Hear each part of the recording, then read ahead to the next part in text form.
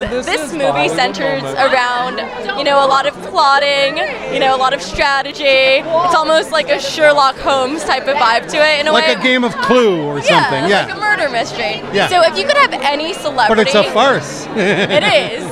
So if you could have any celebrity help you get out of a situation, who would you want to be on your team? Any celebrity to get out of a situation. You mean like a murder kind of thing?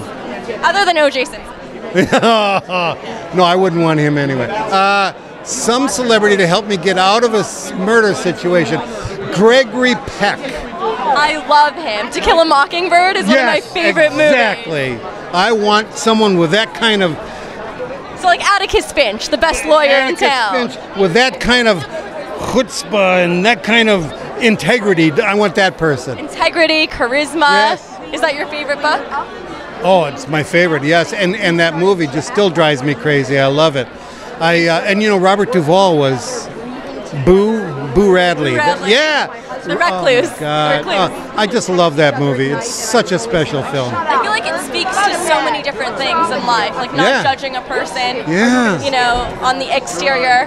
One of my favorite quotes in that book is that you really have to crawl into someone's skin and walk around in it to really get an understanding of what they're like. And it's so true. And this feel of the small town in the South, sitting on the porch, and it just was so much like how I grew up. I didn't grow up in the South, but I grew up in Milwaukee. But we would sit on the porch, and because it's Milwaukee, we'd drink beer. But that's a different story. I won't even. What would you say to different public schools that have tried censoring that book? I didn't know that was happening. Yeah, because of the use of the N-word, they thought say it wasn't get a suitable. life and open up your mind. That's what I mean. That's so nonsensical I can't even imagine. No. Open up your mind. Let stories come through. Let thoughts about race, about equality, about loving one another as a family, let that come through. Forget whatever prejudice you have against it. I love that.